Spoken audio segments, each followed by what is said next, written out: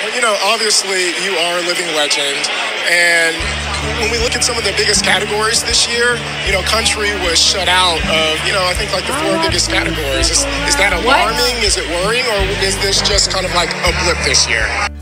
Whose child is that? Whose child is that? Because they're fired, number 1. Number 2, I thought y'all did research before y'all started talking to people you're supposed to know.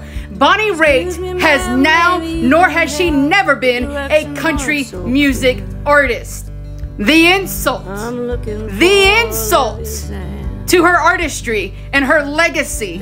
And then when she sasses you back, you double down and call her a living legend again, like you're punching down.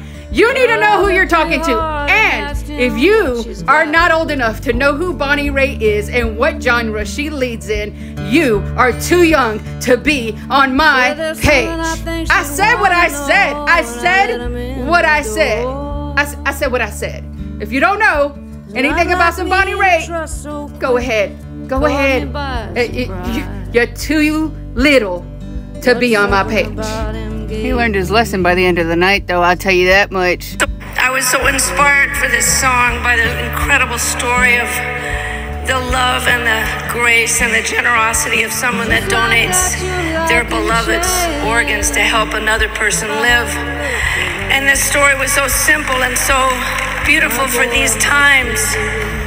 And people have been responding to the song partly because of how much I love and we all love John Prine, and that was the inspiration for the music for this song and telling a story from the inside. I don't write a lot of songs, but I'm so proud that you appreciate this one and what this means for me and for the rest of the songwriters who I would not be up here tonight if it wasn't for the art of the great soul-digging, hard-working people that put these songs and ideas to music. So thank you so much. I'm just totally humbled. I really appreciate it. Thank you.